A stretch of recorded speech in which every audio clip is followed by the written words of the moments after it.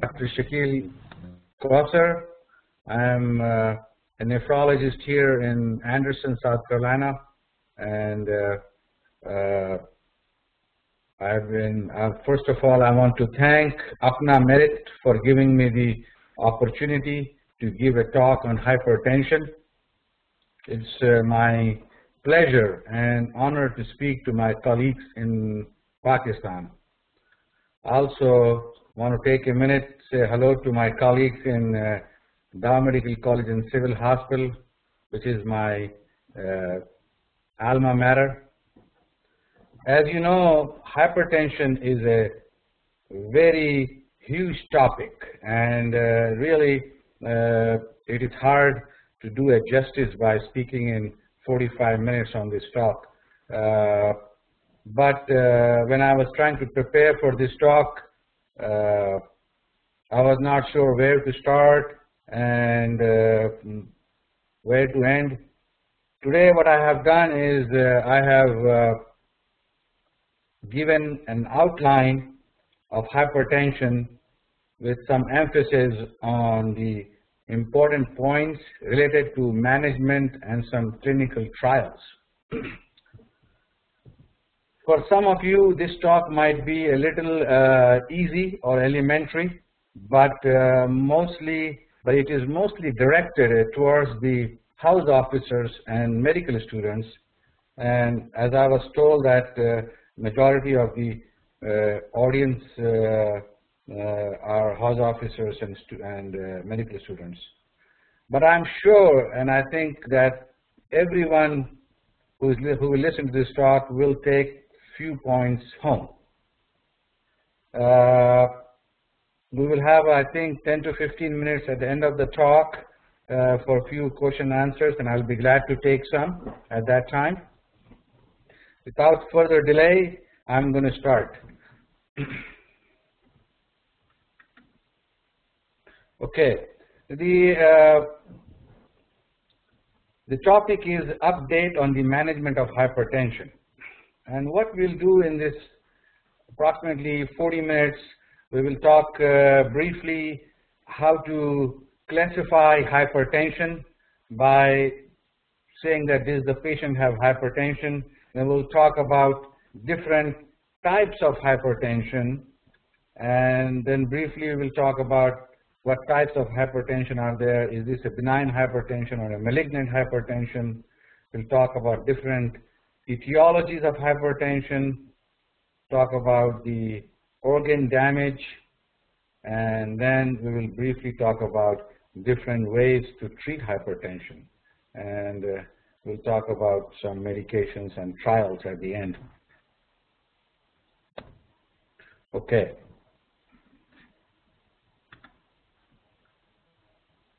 This slide is this taken from a Time magazine cover in 2004, and this Time cover can be true even in 2012. As you know, high blood pressure is still the stellar killer, and there is a hypertensive crisis going on in the world. Dr. Laverat said it very well that there is a good evidence that hypertension can be controlled, but it takes a lot of intense and sustained effort. Hypertension and national health crisis. This is the USA map, but you can put a Pakistan map there. You can put a global map. Hypertension is a global health crisis, and in USA, at least 1 out of 4, which is approximately 25 to 30% of the population has hypertension, which comes out about 65 million people. On an average, I think in Pakistan it's probably slightly higher, but on average 20 to 40% of the population has hypertension globally. So there is a very high incidence of hypertension. And even in USA, there is a majority of the patients who are diagnosed with hypertension are not at goal. At least 70% of the patients who are treated, they are not attaining the goal of hypertension. And approximately 1/3 of the patients don't even know they have a hypertension. So I think in a developing country like Pakistan, these numbers are probably much more worse. So it is, as our physicians, it's our duty to increase the awareness and then treat the patients aggressively, as I will tell you the reasons as we progress in the talk. How to classify blood pressures? All of you know that normal blood pressure is less than 120/80. This is basically data from GNC7, which is the Joint National Committee in USA, which gives recommendations, classification of hypertension. And GNC8 is coming out very soon, and there will be some changes in the diagnosis and classification of hypertension. But till then, we will follow the guidelines given to us from JNC7. JNC7 also tells us that there is a category called pre-hypertension, which basically means blood pressure between 120 and 140 systolic, and the diastolic is 80 to 90. And their recommendation is that if some patients that fall in the pre-hypertension range, they have to have lifestyle modification. There is no need for drug therapy. We have stage 1 hypertension and we have stage 2 hypertension. Stage 2 is systolic blood pressure more than 160. And of course you need lifestyle modification as well as drug therapy in stage 1 as well as stage 2. So again, few more points about pre-hypertension. As you know, once your blood pressure is in the pre-hypertension range, your risk for cardiovascular disease doubles. Every time your blood pressure goes 20 points above the normal of systolic. So from 120 to 140, your risk increases. So GNC says that you need to have a lifestyle modification to prevent development of frank hypertension as well as cardiovascular disease and morbidity. And in any case, patient involvement is the key. Why is hypertension important? Because as we know, even patients who are normotensive at age 55, they have a 90% lifetime risk to develop hypertension. As you age, as you know, the risk of developing hypertension increases because of many reasons, including stiffening of the arteries. So the public health goal in USA, in the whole world, is to prevent hypertension and cardiovascular disease before it happens. That's why there is a lot of emphasis on pre-hypertension, which is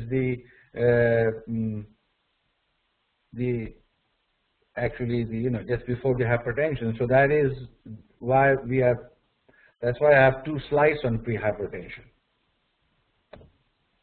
Okay, how do you measure hypertension? Now we have classified that these are the numbers that we are looking. We have pre-hypertension, then we have stage 1 and stage 2. How do you measure them? If somebody is first time getting diagnosed, it's not in this slide, but what you have to do is you have to check their blood pressure once a week times 3, and out of that 2, if the blood pressure is above 140 or 190, they are classified to be hypertensive and start on drug therapy.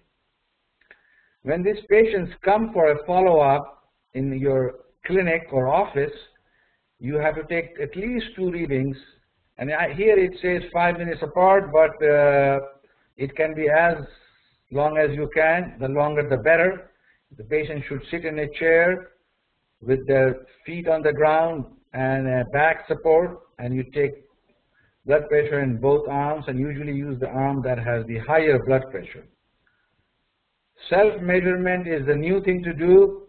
I think it is a very good tool, which is called home monitoring and or ambulatory monitoring. It provides information on how the response to the therapy is. It also gives the patients to know how they are doing. It also helps to differentiate between white coat hypertension. This is how you measure and make sure these patients are doing right. This slide will tell you that the major cardiovascular morbidity, which is coronary heart disease, stroke, peripheral artery disease, and heart failure, there are the four major ones, and hypertensive patients have at least 2 to 4 times more risk of developing coronary artery disease, stroke, peripheral artery disease, and heart failure. We'll skip this slide. So to summarize, the last few slides we have seen is basically the goal is to get to the goal. So the goal for all physicians who are treating hypertensive patients is 140/90. And if these patients have diabetes or kidney disease, especially with proteinuria, we need to shoot for a lower goal, which is 130/80. So that is the goal, and all of us should make our goal to get to that goal. Okay, if you don't get to the goal, then what are our risks? And what are the risks we are putting the patients on with untreated hypertension? These are some of the consequences of untreated hypertension. So when we don't treat the patient, we put this patient at risk of having an aortic aneurysm, cerebrovascular accident, coronary artery disease, chronic renal insufficiency, especially in proteinuria, congestive cardiac failure, dementia, MI, peripheral vascular disease. So a lot of bad things can happen if we don't treat the patient aggressively and get to our goal.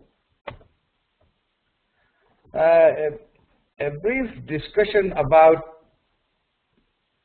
benign and malignant hypertension. Of course, benign is not benign, but it is, maybe you can call it slow hypertension and a malignant hypertension. Hypertension cannot be benign. But usually it is a gradual onset, where malignant you have a sudden hypertensive crisis, blood pressure shoots up, systolic blood pressure more than 200, diastolic more than 130.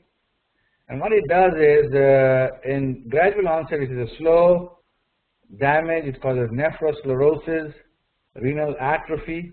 If you examine their eyes, you will see that there is arterial narrowing of on the fundoscopic exam. You know, unfortunately, the fundoscopic exam is getting less and less practice in day-to-day physical examination.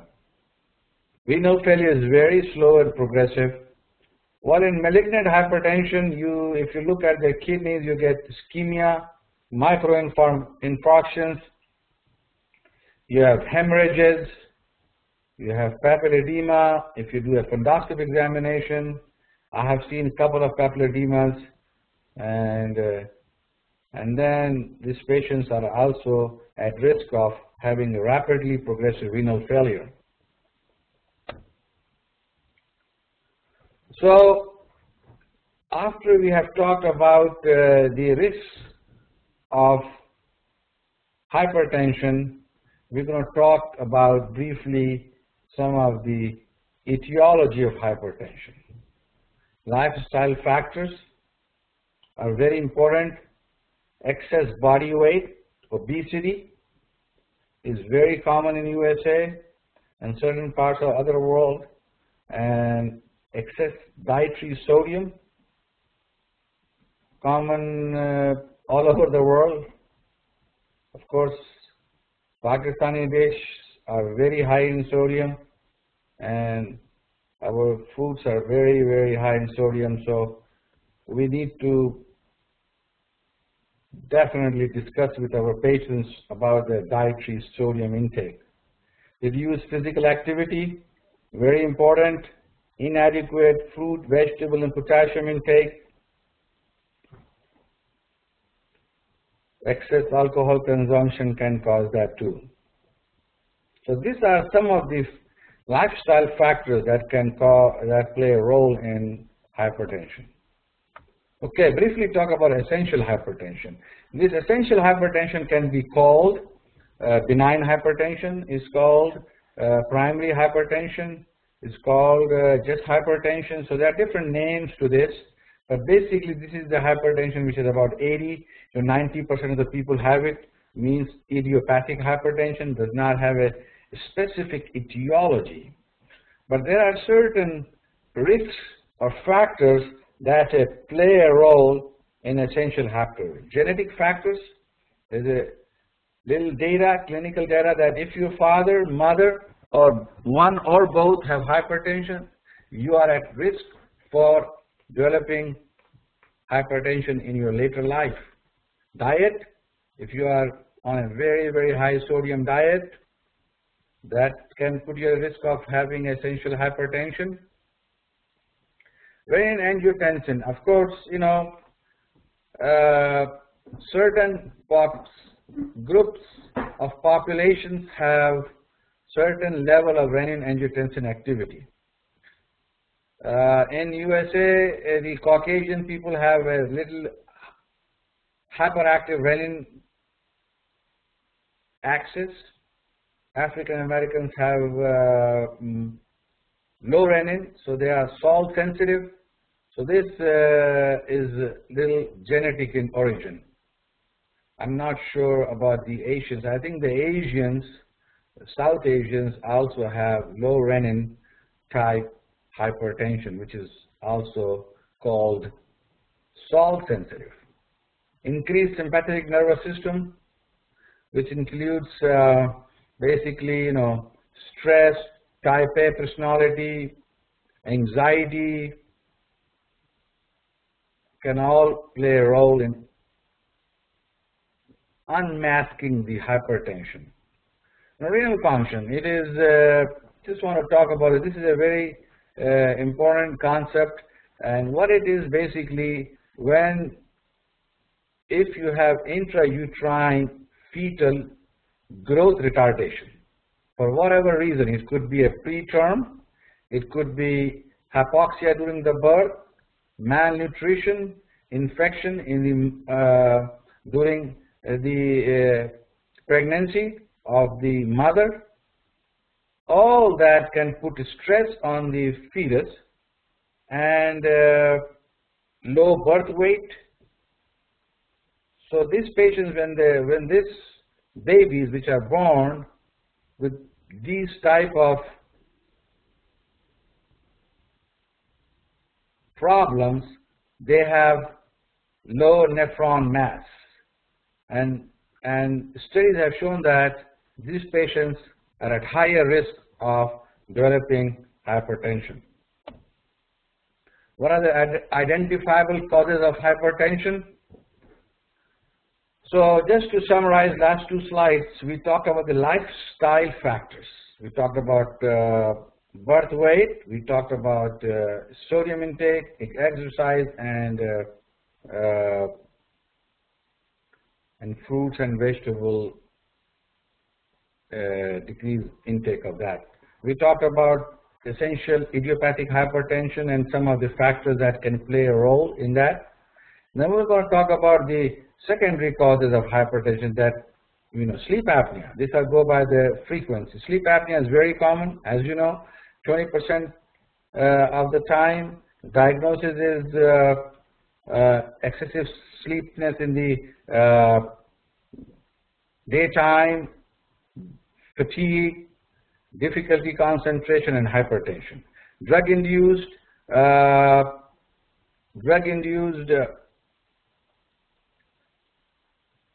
Hypertension, there are many drugs. We'll talk briefly about that. It's a very important cause of hypertension, and all the physicians who are treating hypertensive patients should look into this cause. Chronic kidney disease can cause hypertension. Hypertension can give chronic kidney disease. So it is two-way traffic. Primary aldosteronism, also a very important overlooked cause of hypertension. The clue is hypokalemia and hypertension, renovascular disease. This is mostly common in patients who have other vascular problems. They have peripheral vascular disease, they have stroke, carotid disease, so they have more, we call them vasculopath, atherosclerosis, chronic steroid therapy, Cushing syndrome, pheochromocytoma, less common as you go down the list, less common, coarctation of the aorta, and thyroid and parathyroid diseases also can cause hypertension. So these are the causes. Just whenever you are treating the patient, in your mind you should have at least these other causes, we call them secondary causes. Now, you know, all of us get frustrated when we treat a patient. We think we have got the patient controlled, but there is always 20 to 30% of the patients whose blood pressure is difficult to control. We call them resistant hypertension, and there are certain reasons for that. Number one is improper BP measurement. Remember, the cuff of the BP machine, the cuff that you measure the blood pressure should be of appropriate size. Now, if it is too small for somebody who has a large arm, you'll always have a falsely high blood pressure. If it is too big for somebody who has a very small arm, again you will have false errors. So you have to have the numbers are 40%, the width of the cuff should be 40% of the circumference of the arm, and the length of the cuff should be 80% of the circumference of the arm. You can give all the medication in the world. If this patient is going to eat all the sodium, all the salt, you cannot make a dent. Inadequate diuretic therapy. If this patient is on 2 or 3 blood pressure medication and there is no diuretic in their blood pressure regimen, then sometime adding a diuretic, you can get the blood pressure to the goal. Medications, sometimes we are not using enough doses. Drug interaction is a very, very important cause of resistant hypertension. Patients are taking over-the-counter medications such as NSAIDs, Motrin, Advil, aspirin. They're using illegal drugs. They're taking sympathomimetics. They're on birth control pills. All of them will interact with the blood pressure medications, and you will have resistant hypertension. Herbal supplements sometimes have prednisone, Hakim medications. So we have to look at this if somebody is not getting controlled by 1 or 2 medications. Alcohol intake, and then we look at the other causes that we just talked in the previous slide. Drug-induced steroids, very important, commonly used by many doctors, Hakims, homeopathic medication. So we have to look to see if these patients are on steroids or not. Estrogens in females for oral contraceptives or postmenopausal. NSAIDs, over-the-counter, very common, is used very regularly by females. So we have to make sure this patient is not on NSAIDs. Phenylpropanolamines, these are in the cough syrups, decongestants. Transplant patients have cyclosporin and tacrolimus Prograf. Erythropoietin is common to bring for treatment of anemia. It's one of the very important causes of hypertension. The less common are ergotamine, for migraine headaches. Then are some of the anesthetics And a lot of people don't know that antidepressants, especially when laxofene and buspirone, and they can also cause hypertension. So there are a lot of drug-induced hypertension we have to always keep in mind. There is a medication called clonidine. I have it here causing hypertension, and all of us have used clonidine for blood pressure control. But remember, clonidine is one of the most important cause of withdrawal hypertension. Somebody is on clonidine and they stop taking it for a few days, they'll have a very severe rebound hypertension. So if you put somebody, you tell them that don't stop it abruptly, because really you can have, I've seen patients with systolic blood pressure 240, if they stop taking clonidine for a few days, or they ran out of the prescription, or just stop taking it. So clonidine is a very important cause of rebound hypertension. COX-2 inhibitors, I want to just quickly, briefly talk about COX-2 inhibitors. Don't use that very much nowadays. I don't know in Pakistan how much we're using it. Vioxx, Celebrex. Vioxx is banned. Celebrex is still available, but not common. Of course, NSAIDs are a #1 epidemic all over the world. People use it for headaches, body ache, for all kinds of aches, they are notorious in causing hypertension and drug-to-drug interaction. Case reports of severe increase in BP exist in patients for after 1 dose, and more typically even after 4 weeks, but usually it is 4 weeks of regular usage that can give you trouble. So on and off, you can use it. It's not a major problem, but there are reports of, if there is severe blood pressure can go up just by using 1 dose. So would consider telling these patients to use paracetamol, I think, right? It had acetaminophen or one of the derivatives. So I think that is safe. We call them Tylenol here. Again, just to tell you what are the few, how does NSAIDs cause hypertension? As you know, in the kidney, there is the efferent glomeruli and the efferent glomeruli, and all the prostaglandins in the kidney cause afferent with A vasodilatation. The NSAIDs and the COX-2 inhibitors, they inhibit this prostaglandin synthesis, and that causes afferent vasoconstriction. When that happens, there is decreased perfusion in the glomeruli, and that causes the nephrons and the kidneys to sense decreased perfusion, to sense that, and they increase the salt and water retention and causes renin release, and that indirectly causes hypertension. And then, so that sort of negates some of the blood pressure medication. So that's the physiological way it causes hypertension. Drug-induced hypertension, street drugs are also very important. Herbal products, very common in Pakistan. Cocaine, not as much common, but some of the herbal ecstasies, nicotine, smoking, anabolic steroids, we briefly talk about that. Narcotic withdrawals, patients who are on heroin and other narcotics, they can get a severe rebound hypertension when they're in a withdrawal. Methylphenidate, amphetamines, some of the ergot-containing herbal products. So every country has their own street drugs. They're a little bit different. So you might have, some other different type of drugs, but we got to keep a look at these medications when we are treating patient hypertension, especially in patients who have resistant hypertension.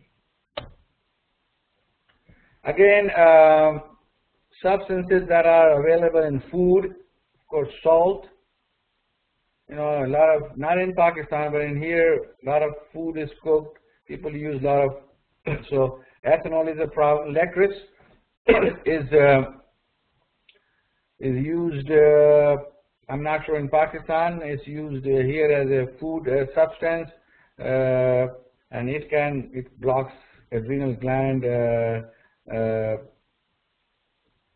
and there is increased aldosterone and causes hypertension in that way. Paramine containing foods, chemicals, rare causes, but they are there just to guys. Okay, now what we're going to do briefly is we talk about, so what we have done, again, I want to summarize what we have talked so that you guys understand. We talked about the classification of hypertension, different type of hypertension. Pre-hypertension is very important. We talked about stage 1 and stage 2. Then we talked about the different, how to measure hypertension. After that, we talked about what will happen if you don't treat the hypertension. And after that, we talked about different causes of hypertension. In that, the main points were the lifestyle factors are very important, that a lot of people, we don't pay attention to that.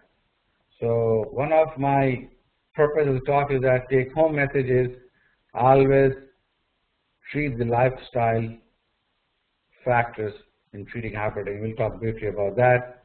We talked about essential hypertension. We talked about the secondary causes. Secondary causes itself can be a whole new topic. And then the other very important purpose of the talk was to talk about drug interactions, NSAIDs, and the other drugs we talked about, herbal medications, street drugs. We got to look and make sure these patients are not taking it. After we talked about this, now we're going to discuss briefly about do a physical examination and see if these patients have any end organ damage. So, I mean, this is again a large topic, but I'm just trying to give you a brief. You look at the heart. This patient is in heart failure. You can assess if they have an echocardiogram. You can see if the ejection fraction is normal or low.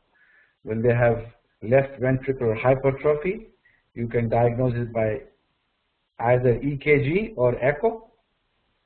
We look and listen to them and see if they have RALs and they are in pulmonary edema. They have leg swelling. They can have ascites, which can also look at the JVD. So all of these things we are doing to see if the hypertension has caused some heart damage in terms of either hypertrophy, right heart failure, left heart failure.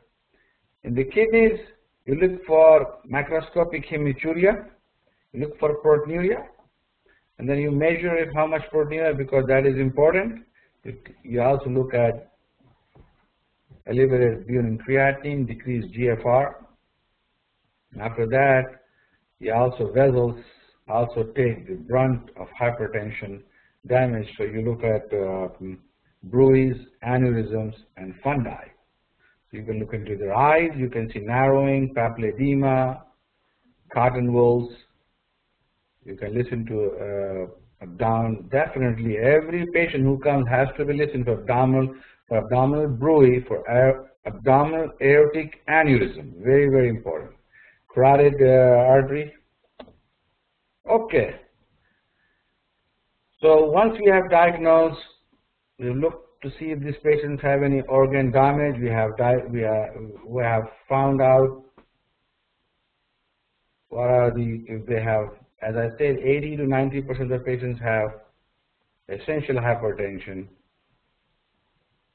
Now, if these patients have a secondary cause, then you have to treat a secondary cause.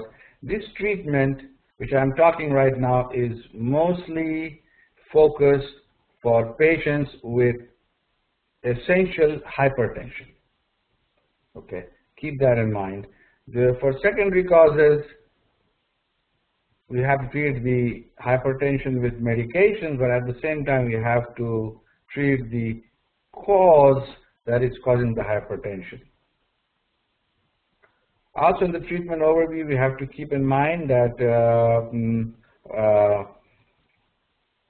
some of the compelling indications that you have. We'll talk before that. Okay, So lifestyle modification, again, a little bit more emphasis. Drug therapy. Okay, this is a little busy slide, but just to tell you, the first treatment of hypertension starts with lifestyle modification. We'll talk briefly about that. Then if that does not bring the blood pressure to goal, then we start them on medications. If these patients don't have any compelling indications, and briefly I'll tell you that later on the slide, that they have heart failure, chronic kidney disease, atrial flutter, and so forth, the treatment is a little bit different. If they have no compelling indications, then we will see if these patients are in stage 1 and stage 2. They're in stage 1, you can do monotherapy. If they're in stage 2, you do a combination therapy.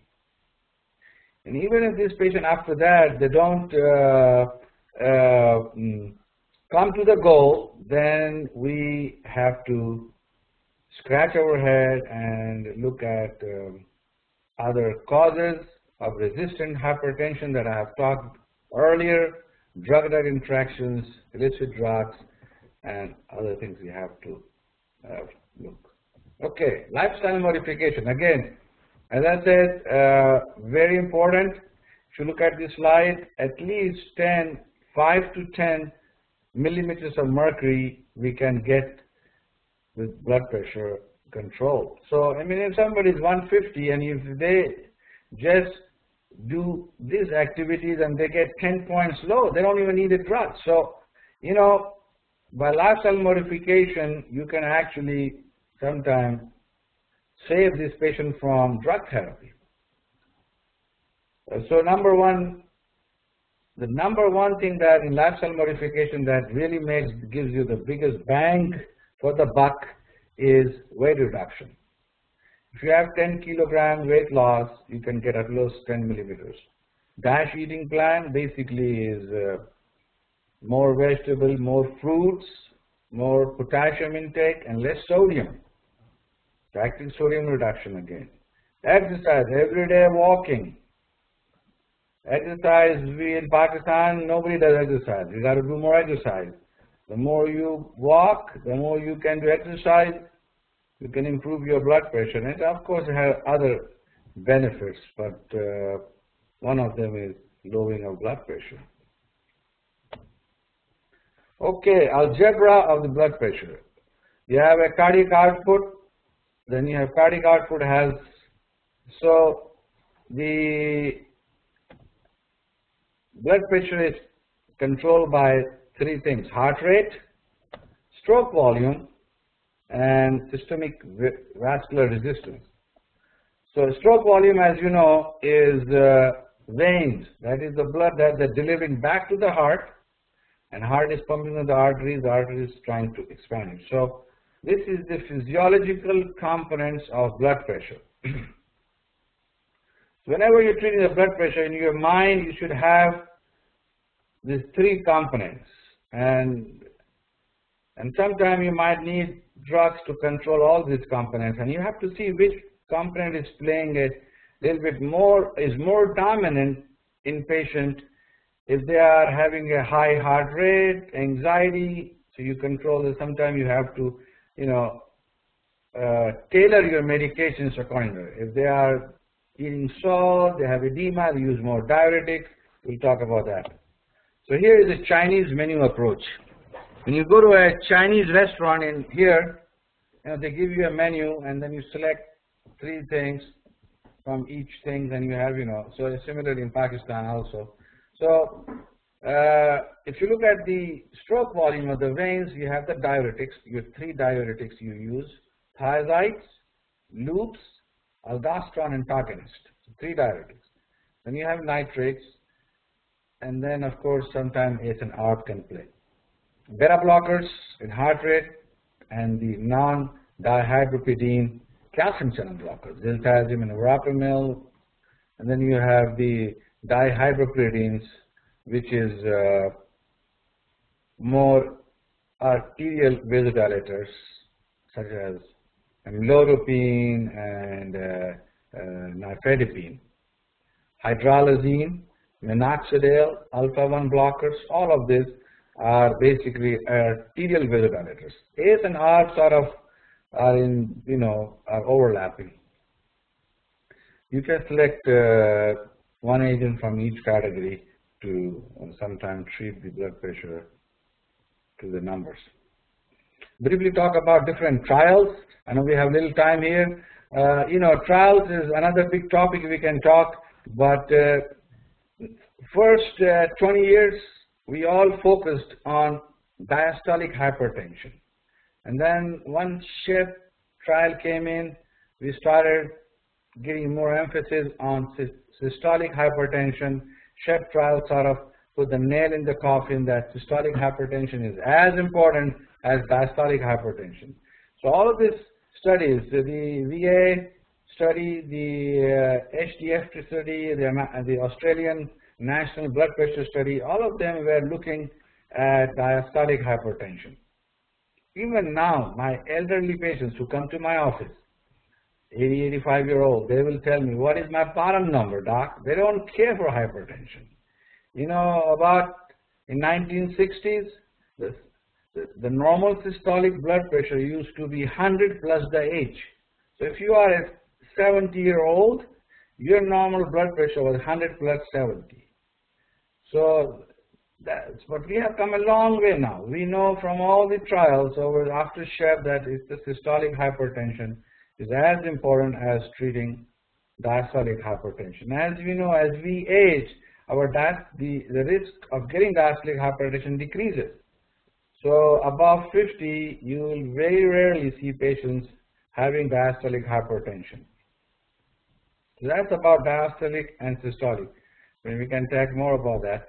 Then we have the UK PDS trial, very important trial for the diabetic study. We had, I think it's called the prospective diabetic study, all-hat trial and ASCOT trial. These are the two largest trials done in USA, and almost 45,000 patients. And ASCOT trial, also a large trial done internationally. And the most recent trials are, of course, INVEST trial, very important on-target trial that has shown us that combination of an ACE and ARB causes more harm than benefit. ACCOMPLISH trial is the only trial that gives us some direction how to treat a combination therapy blood pressures. HIVET, which is the hypertension very elderly trial. This is for patients who are above 80 or 85. And this trial has told us that diuretics are as good as calcium channel blockers and ACE inhibitors. Also, it has told us that a systolic blood pressure 150/80 might be okay in these patients. LIFE trial is more about cardiovascular, heart failure, and LVH.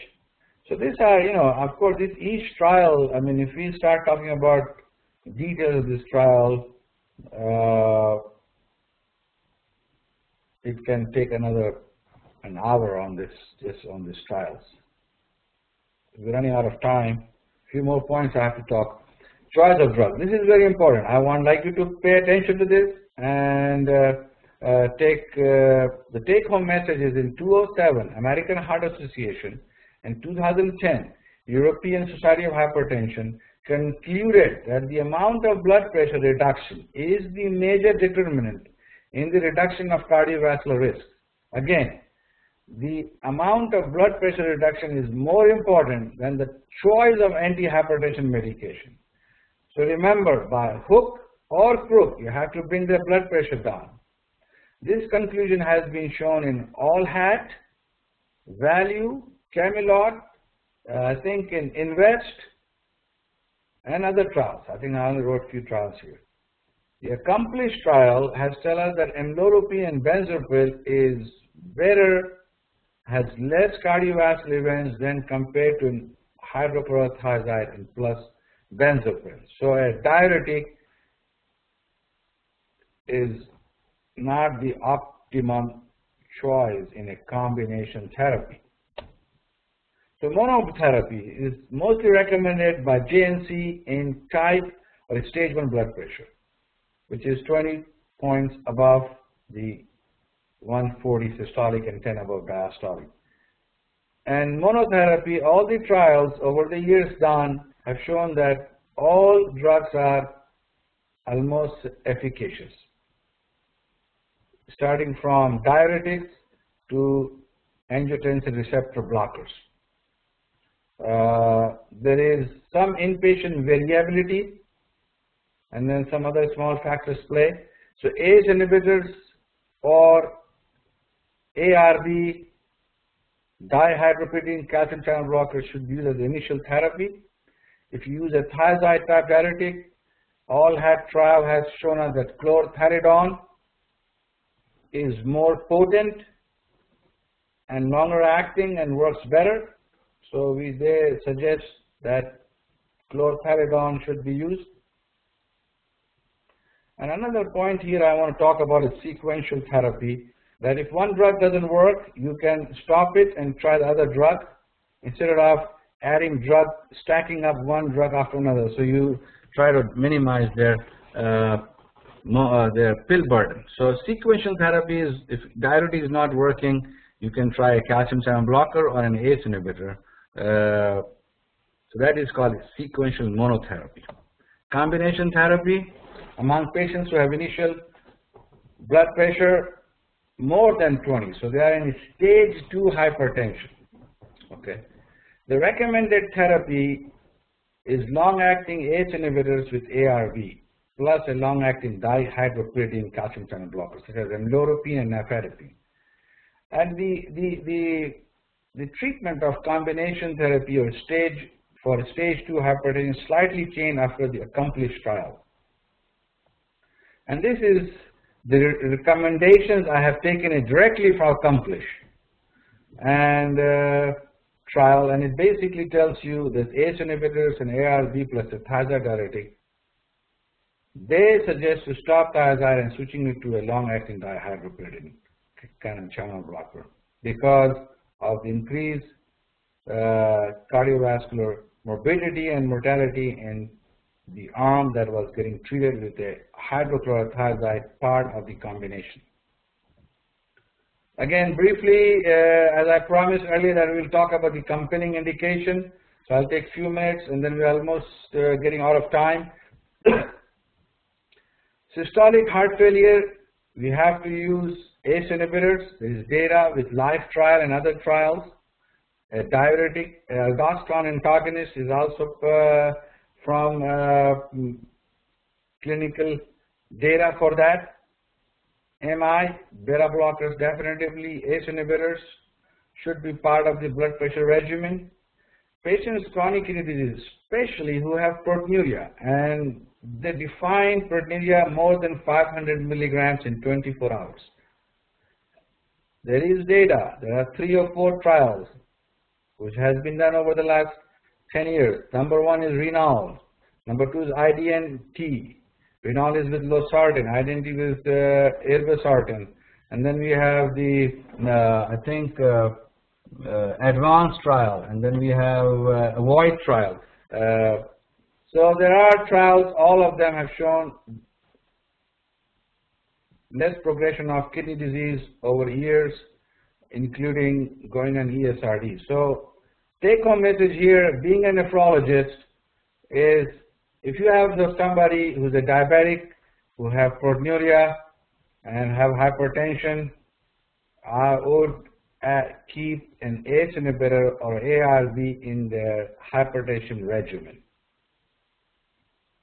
unless there is a specific contraindication to that, such as hyperkalemia, allergies, angioedema, cough. But majority, I think, can tolerate that. Angina pectoris, basically angina, beta blocker, calcium channel blockers, nitrates, atrial fibrillation, again, beta blockers and non-dihydropyridine calcium channel blockers. such as diltiazem, verapamil, same thing with atrial. Okay, we are on the last slide. In conclusion, hypertension is one of the leading causes of cardiovascular morbidity. Now I tried to prove this by certain slides earlier that hypertension can cause heart failure, stroke, peripheral vascular disease. And we talked that as physicians, our goal is to get to the goal, and the goal is 140/90 in somebody who has no other compelling indication. But if you're a diabetic or you have chronic kidney disease, the goal should be less than 130/80. Pre-hypertension should not be ignored. It should be taken seriously because patients with pre-hypertension will develop frank hypertension if nothing has been done. Lifestyle modification is a very important aspect of managing hypertension. We talked quite a bit about lifestyle modification with exercise and salt intake. Then we talked about briefly secondary causes have to be ruled out in resistant hypertension. So if somebody's blood pressure is not controlled with conventional 2 medications, we have to look for other causes. We have to look at some of the sleep apnea. We have to look at drug interactions. We have to look at steroid use, look at pheochromocytoma, primary aldosteronism, so that has to be ruled out. Renal vascular disease.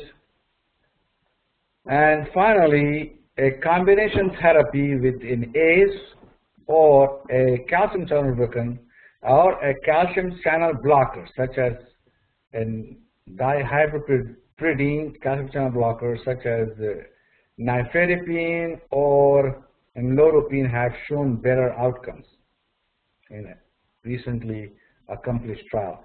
With this, I conclude my talk, and I want to thank